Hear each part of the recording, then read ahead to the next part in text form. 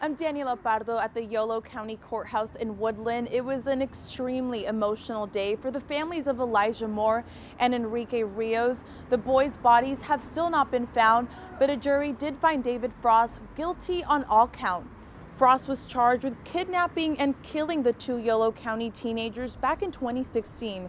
He was stoic in the courtroom as his guilty verdicts were read out loud.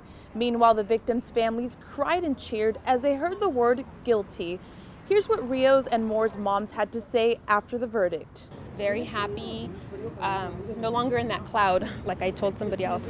I mean, it's cloudy outside, but it looks like there's rainbows everywhere right now. I'm so excited. I am so happy I can breathe.